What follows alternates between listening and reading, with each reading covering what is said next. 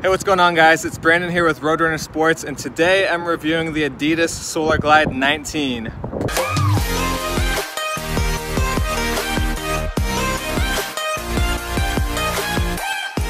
Alright, so here we have the Solar Glide 2019. So this came out earlier this year around May. So this came out about 2 months ago. I've been running in the shoe for about 3 weeks. I've got about 7 runs in them. I've done short distance, medium distance, long distance, and now I have some thoughts for you. So I'm gonna go through the tech of the shoe first, and then I'm gonna go through the performance of it.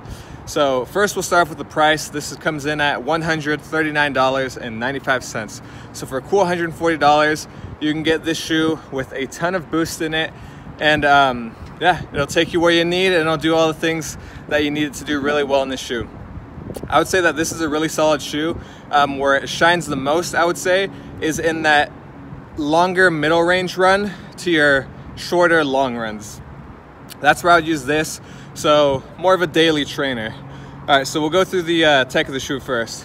Starting with the upper, let me get the sun right. You see all these lines that come across? Those are actually breathability, like strips, and panels for flexibility. So they took the inspiration from that, from NASA engineering, the way a space glove works, the way it's segmented to where the fingers can bend with digits. So they basically took the same inspiration of that technology and put it in the shoes here. So you have a really flexible upper, and it actually offers a lot of breathability there too. I would say that the shoe doesn't run too hot, which is really good because it's sunny, and it tends to be hot where I'm running. So I really like that about the shoe. I never felt like my foot was overheating. I never felt any rough abrasion points on the edges or on the toes either. And speaking of that, the shoe does run true to size. The shoe runs true to size. So I'm a size 12. I wear a running shoe size 12 as well, and it fits without a problem. We have a good bit of rigidity in the toe, so it's not super soft like a prime knit upper of like the Ultra Boost. So it gives you that good room for your toe to fit in there. I found that with the Ultra Boost, sometimes the prime knit can pull, so you have to kind of size up there. You have good lateral support with the 3 stripes. They actually have some built-in support systems there. So when you're doing your lateral support, you're gonna be fine. I wouldn't use this for a cross training shoe where you're gonna be doing like shuttle runs like back and forth. I don't think it has that much support, but for when you're on your everyday runs, you're gonna have lateral support. That compounded with the guide rails here on the side. So there on the side, you have guide rails, which also are gonna give you that extra support.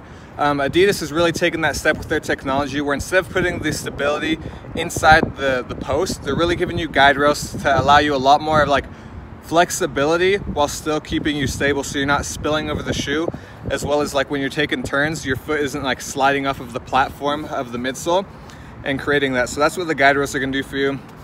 Real like that. And my favorite part about the Adidas shoes that have been coming out recently is seeing the heel counter. It's super soft and squishy. It's actually like it's not a rock solid heel counter like you have here on the sides, which is good enough to keep you in. Adidas, to keep weight down, and just via technology, found that you can actually leave this open. It gives you some flexibility in the Achilles, which is actually really nice. When I did my initial review of these, I did an Instagram live, and I wasn't sure how to feel about it. When I first did it, I was like, yeah, well, you got a little bit of room. When you step, it feels kind of like a bungee being pulled back and pushing you forward. But now that I've ran in it a bunch of more times, I actually really like it. I feel kind of free in the shoe, and I feel like I'm able to just kind of, I don't know, it really doesn't affect anything. It just kind of feels nice. So I would say the heel counter is a big plus. I would say Adidas should keep doing it in shoes to come.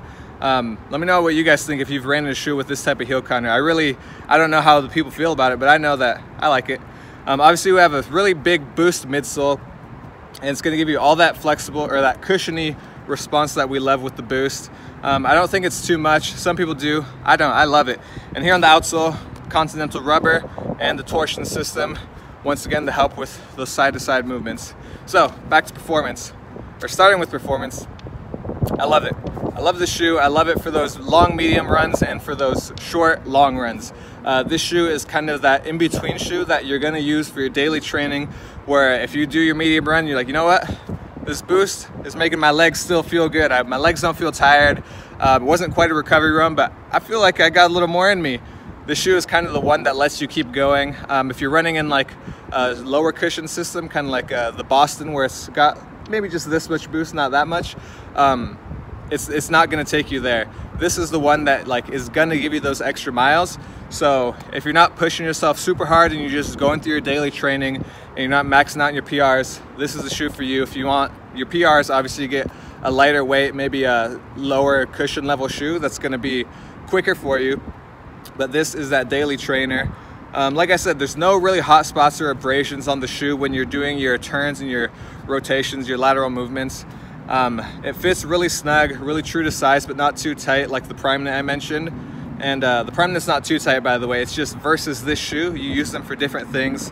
And the Ultra Boost, I would say size up half the size. But with this one, true to size, feels really great. And I really enjoy running in it. I think it looks good. It's a nice stylish shoe. I'm actually gonna keep wearing it after I run. Usually it's a good transitional shoe as well.